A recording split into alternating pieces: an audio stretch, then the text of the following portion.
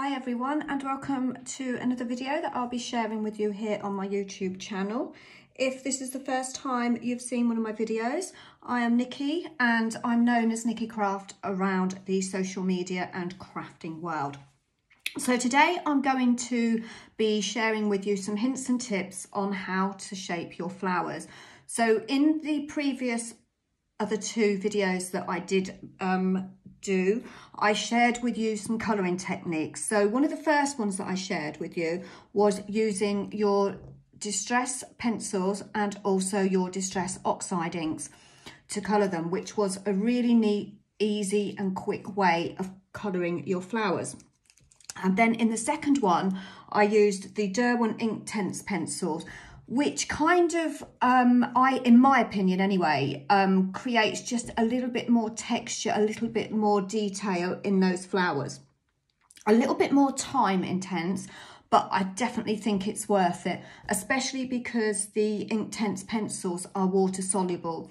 And when they're water soluble, that means that when they, once you've applied the water to them to activate them, and they dry, they actually dry permanent, which means that when we go to flower shape them, whether or not you're using your foam mat and your flower shaping tool, or whether or not you're using your flower shaping molds, we're going to spritz them with water. So that means that when we're using the intense pencils, because they are permanent when they're dry, that means that you're not going to lose any of that detail. So what I'm going to do today is we will show you two different ways of shaping those flowers. Today we are using the Clematis flowers from the Climbing Clematis range from Heartfelt Creations. But of course you can use any flowers, because at the end of the day, you know, any stamps, any dies that you are going to be able to stamp and die cut your flowers out, you can use the same technique to create your three-dimensional flowers. So the first one we'll do is we'll go straight into using the flower shaping mold.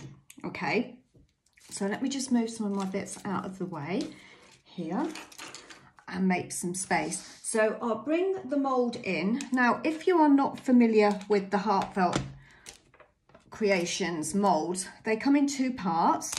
As you can see, very deep in design, which means you're going to get a lot of depth in those flower shaping.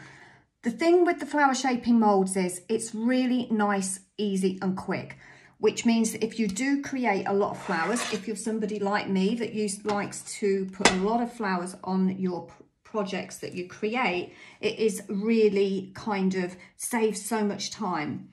So what I'm going to do with these ones, let's have a look. So we'll put these ones to one side. They're the ones that we'll create using just the flower shaping tool. What we'll do is we'll put a mixture of some of them that I've made using the distress pencils and distress oxides. And then I will add some of the ones that I've coloured in using the distress pencils. And the really good thing about the molds is you can put more than one layer on them. So what I'm going to do is, let's just put the leaves in there, if you can just see the leaves. So I'm putting them all stamped image face down into the mold, and they are just going to sit in there really nicely. So we've got a couple of leaves in there. I'm going to give that a spritz of water. So you can put more than one layer in, okay? So what I'm going to do is I'm going to add the ones that I've used the intense pencils with. Although having said that, I used the intense pencils on the stamped image side, but then just for quickness, I actually used the distress oxides on the back. Okay, just to familiarise you with that, just in case you didn't watch the videos on the colouring. So then we're going to give that another spritz so that all of those are spritzed with your water. And then we're going to take that second layer of that mould, okay? And then you'll notice there's feet. So you've got 3 feet on there in the corners, and then that is just going to sit on there. And then what I'm going to do is I'm going to bring my plates in. So I'm using the Jane Davenport by Spellbinders, which is an A5 die cutting machine. As you can see, my mats are well used. And then we're going to pop that mould and sandwich those in between. Now, before I put the second plate on there, I'm actually going to put a shim on. So that's basically just a couple of sheets of paper that I've got there, and then I'm going to pop that through my machine. So you will notice that I am not using that large thick plate. Okay, so not all machines will take your flower shaping molds. So I've kind of realized the rule of thumb is if your die cutting machine takes one of those thick plates, it will take your mold, because basically the mold is kind of replacing that thick plate that comes with your machines. So I'm just going to go over and I'm just going to pop that through my machine. So the A5 machine, they will fit through.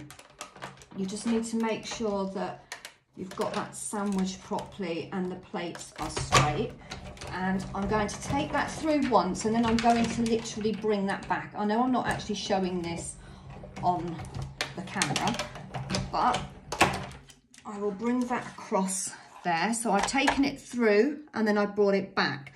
Okay, so then I'm going to take that top plate off, and there you have the flowers that are now basically ready for moulding and actually putting your stamens in really nice, easy and quick. So this is one of the flowers that I've coloured with the, let me think, yeah, this one is done with the Derwent Inktense pencils, okay, and this one on the top here is as well. So just gently prise that apart. They should kind of fall off quite easily, but if you've kind of put a little bit too much water on, you're just going to want to wait until that slightly dries before you prise them apart. And there you go, another one with the Intense pencils. And I think we have another one here as well. So just prise that apart. And there, that one again. I mean, just look at the detail in that. Really nice and easy and quick. And then these two are the ones that I did with the Distress Oxide, and then I went down the centres with the Distress pencils. Okay, and then we've got the smaller ones here, which I can't actually remember. I think actually these ones were done with the Distress pencils and the oxides. Okay, so you've actually got your 3 sizes in here, which actually coordinates with the Climbing Clematis collection. There you have your leaves. Okay, so really pretty easy and quick. But having said that, we haven't finished, because obviously we're going to want to glue those together to create that 3-dimensional clematis. Okay, so before we do that, we'll come in and I will show you how to create your dimension and that detail in those clematis by hand. Okay, so if you don't have your molds, this is how you're going to want to do it. So you're going to want to put image face down on these ones. These are the ones that I've coloured in using my Derwent Inktense pencils, and I've kind of used like a purpley colour, and then I've gone in with a nice green as well, just to add a little bit more detail. So with this one, the first one, what we'll do is we'll do it in 2 different kind of techniques. So with this one, I'm going to use my Heartfelt Creations Flower Shaping tool. If you're not familiar with that, the actual pack comes in 13 pieces. So you're getting 13 parts of the flower shaping kit, which comes with, let me just move that out of the way. So you're going to get your flower shaping tool there, and then you're going to get all your tips as well. So the tips fit in here. Okay, so you've got 10 different tips. You've got your flower shaping mat, And you've also got a thicker density mat as well in there as well. So you can use that one for your flower shaping, or you can use it as a pricking tool. You've got all different sizes in there.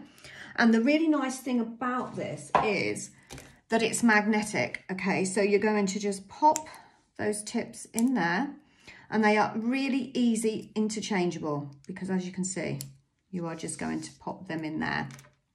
So I'm going to use this one, and this one's actually got the quilling tool on the end.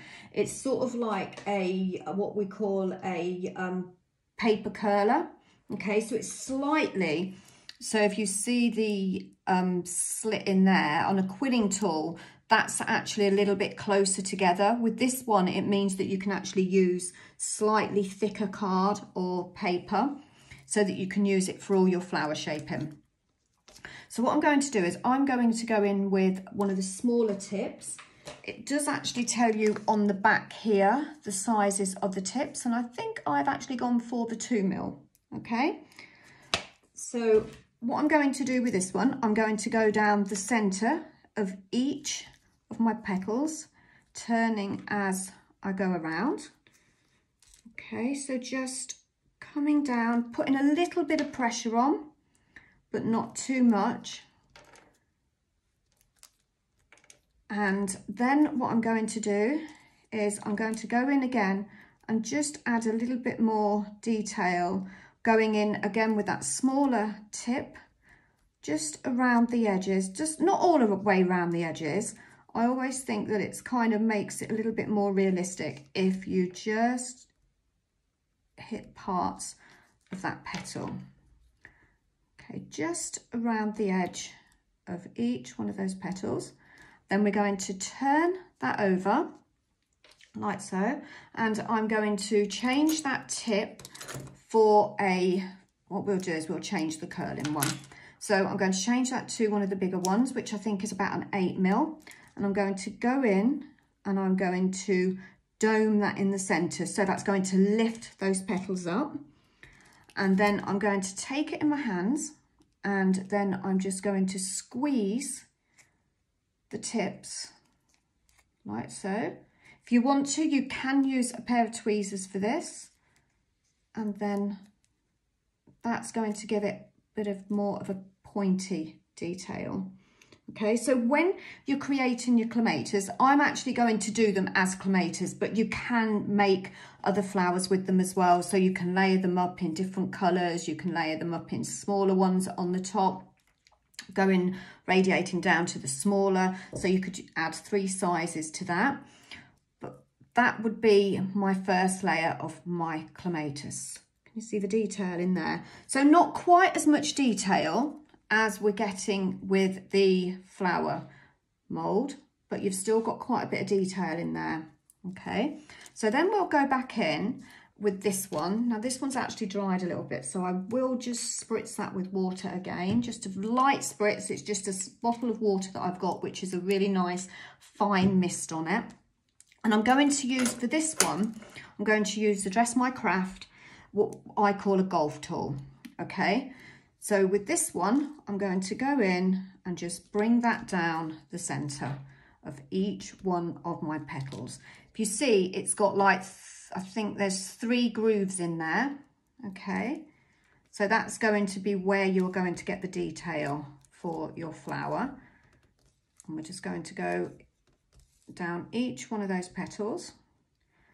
Then I will go in with that larger tip on my flower shaping tool, turn the clematis flower petals over, go in the center, and again just cup that so that lifts up, and again just go in and just squeeze the tips of those petals into a slight point. Okay, so go in again and just do that. And then with that one, you have got a little bit more detail because you've got the grooves in that golf tool. Okay, so if you can see there, the detail in that one compared to that one. Okay, slightly different, but 2 easy techniques there to be able to make your clematis flowers.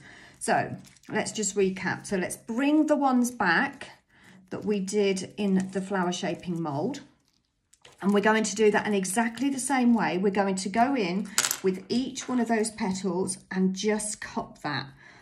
Okay, so that one, I'll do this one.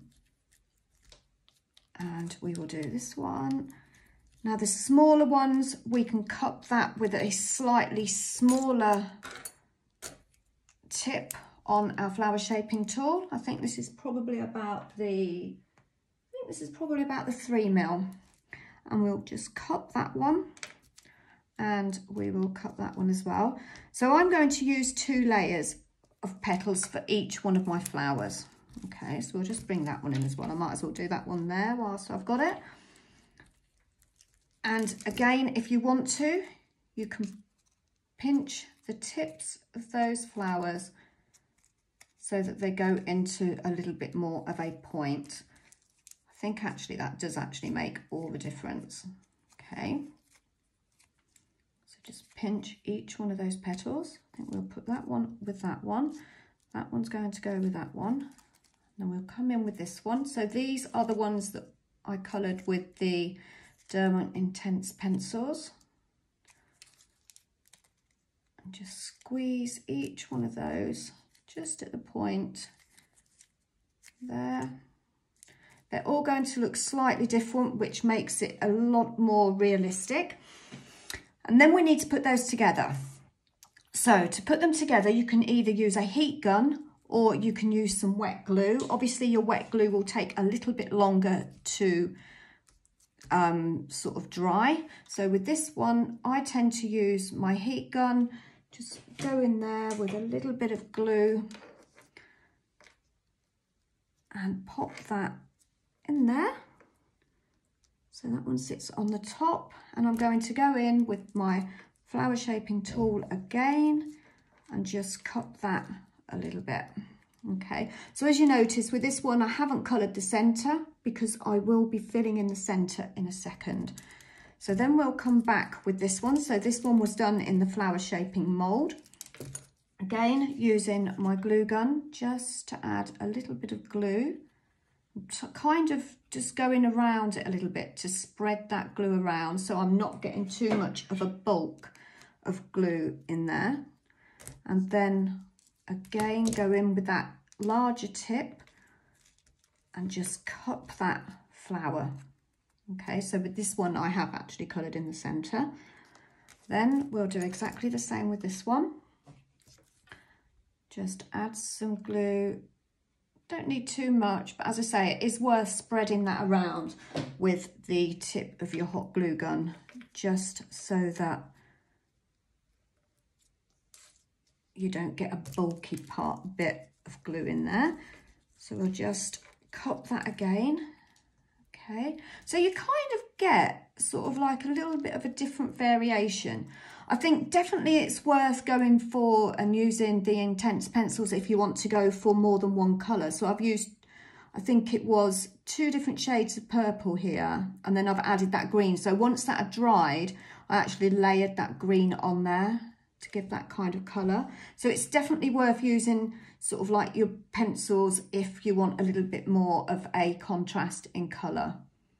But they still look very pretty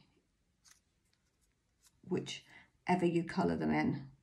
Okay, so what I'll do is I'm going to put those smaller flowers, I'll make those up at a later date.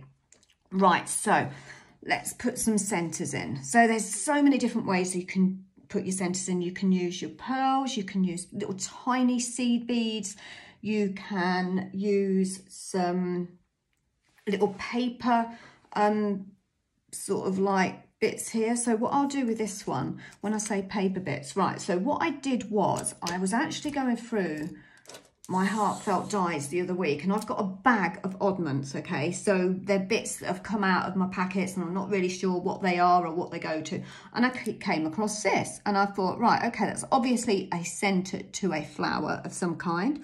Not really sure which one. It could be the Ariana Blooms, I'm kind of guessing.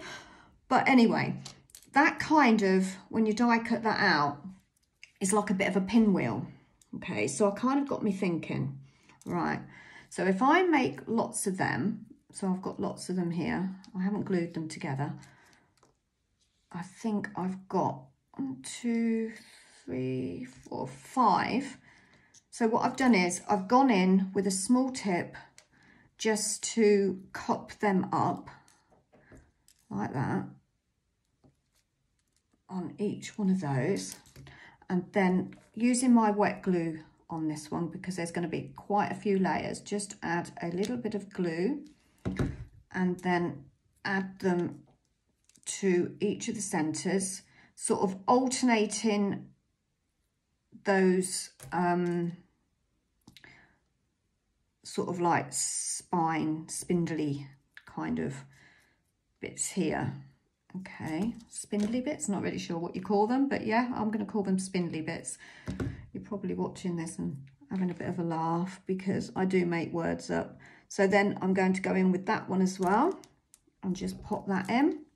Now it all depends on how you want yours to look. I could leave it like that or could put one more in. I'm going to go for another one because I've got them there already. And then just pop that in there. And then what I've done is I've made a centre, oops, out of paper. So with this one, what I've done is, can you see what I've done there? Kind of quilled a centre. So what I did was I started off with a strip of paper. I've coloured it up with some ink, which I think I used this one here. It just lightly coloured it up. It doesn't have to be even. I wanted actually some white to actually show through, so that didn't matter. So just add a little bit of colour, and then I'm going to go in with my scissors and just snip, not all the way along there. Some of you may have a die that makes this, and you're just going to go all the way along until you feel that you've got enough, like that. Okay, and then you're going to want to, you can either use your quilling tool, and hang on a minute, let's just do a little bit more so you can see.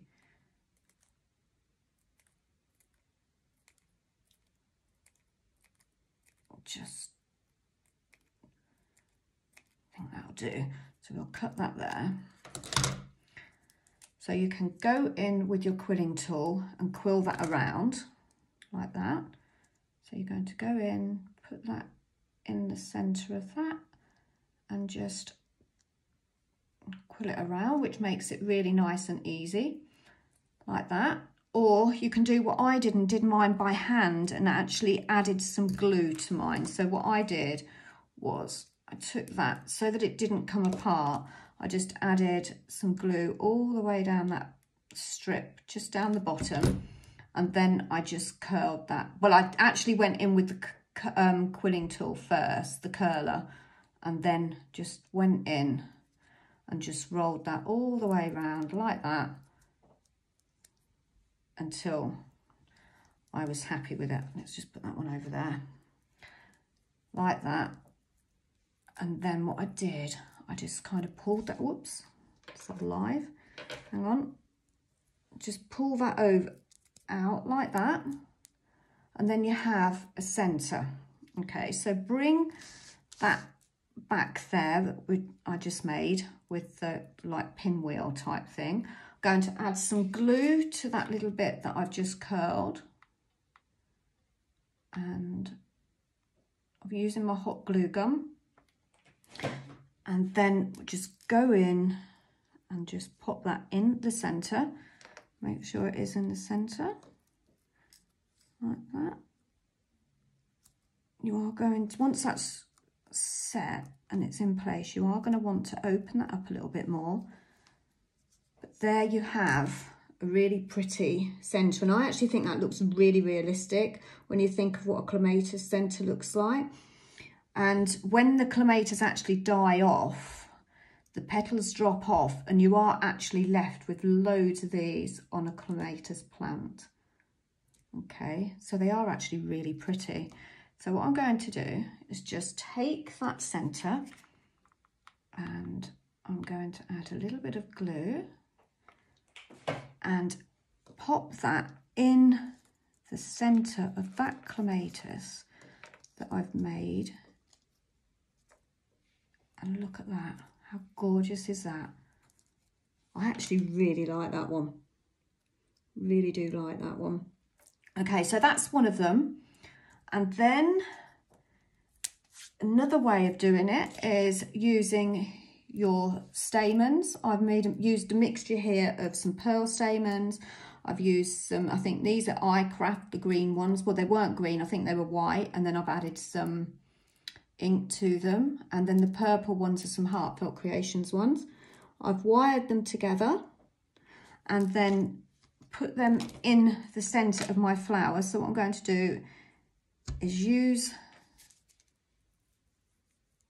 my Dress My Craft tool, make a hole. And the nice thing about this is it graduates in size. So you can go from a really thin hole to quite a thick hole there. And then we're going to pop that through like that. Maybe I should have made that hole a little bit bigger. Let me just make that hole slightly bigger there. So just take that down a little bit further and then straighten that wire, pop that in there, and then just pull that up. And there you have a clematis made with your stamens in the middle. Okay, and the thing is with that one, that is on wire. If you wanted to add a wire to this, you can as well. We'll show you in another video.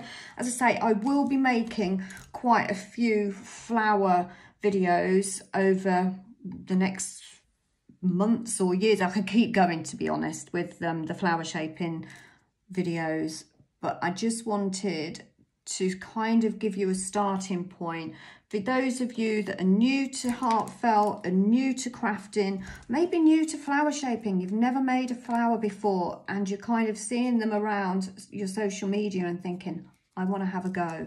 As I say, they don't have to be Heartfelt Creations. They can be any flower dies or stamps and dies that match and coordinate together, so that you can make absolutely gorgeous flowers like this. So this was another one that I did. So this one was done by hand, okay, using your stamens in the centre. And these are the ones I've just done. So you can cup them up to make sort of like, if you look at some of these that I've done, okay. So I've used that one. So that one's, I've done some different layers, sizes. So I've used all 3 layers of that clematis flower.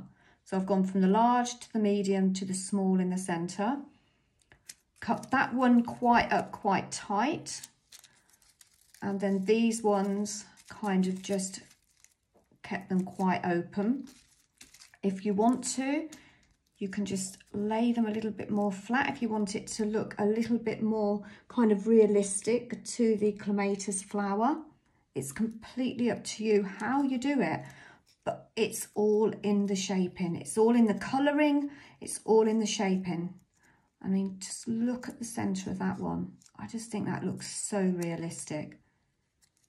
I'm really, really pleased with that. I'm definitely going to be making some more of those. So anyway, thank you for joining me. And if you liked this video and you enjoyed watching it, please do like and subscribe, because I will be adding lots more videos.